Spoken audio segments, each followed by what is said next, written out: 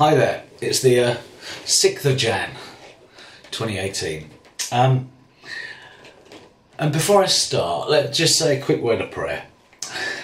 Dear Lord Jesus, thank you for dying for us. Thank you that you are King of Kings. Thank you that you rose again and paid the price for our sins.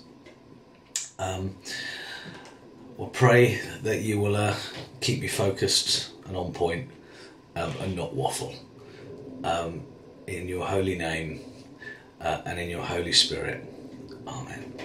And that you'll be with everyone who watches this. Amen. Right. Okay, so first off, a quick word of testimony.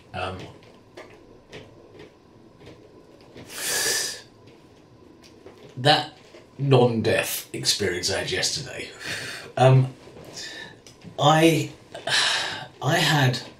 I have had for quite a while, this isn't related to the Rapture, this is just a bit of personal testimony, a couple of issues within my mind that I could not shake.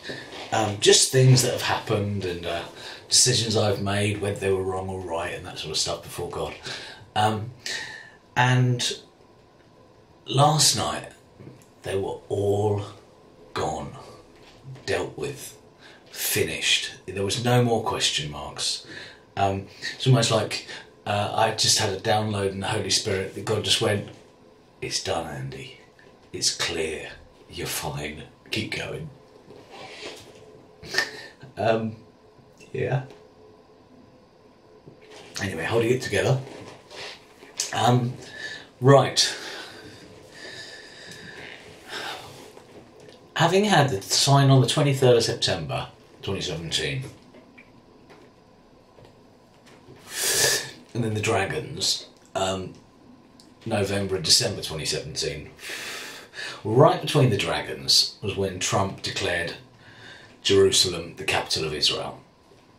Now, at that time I wondered if it was the first seal broken.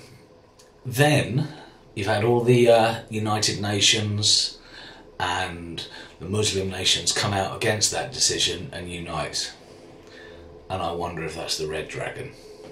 Sorry, the red horse. Did I say dragon? The white horse and the red horse. And then after that 5.8 whatever, 666 drop on the Dow on Friday. And the 1175 yesterday, wow, biggest drop ever. Are we witnessing the third seal being opened?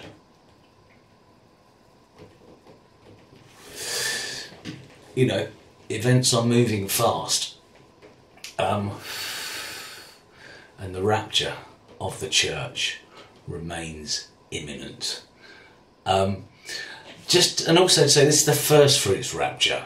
They're at the sixth seal, which of course is coming, a great multitude appear in heaven that none can count. But I'm not sure that is the first fruits, the rapture of the bride. You know, in I don't know, because all I know is there is an absolute tangible intensity in the Holy Spirit at the moment, which is just like a massive wave. You know, amen, hallelujah, praise the Lord. Jesus is coming. Keep your faith strong.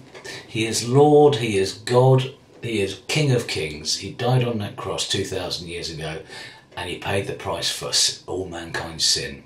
And all men have sinned and fall short of the glory of God. And the only way back to the Father is through Jesus. He is the life, the way and the truth. And the rapture is imminent. We are heaven bound. Amen. Hallelujah. Hang in there, stay strong, and he's coming. God bless.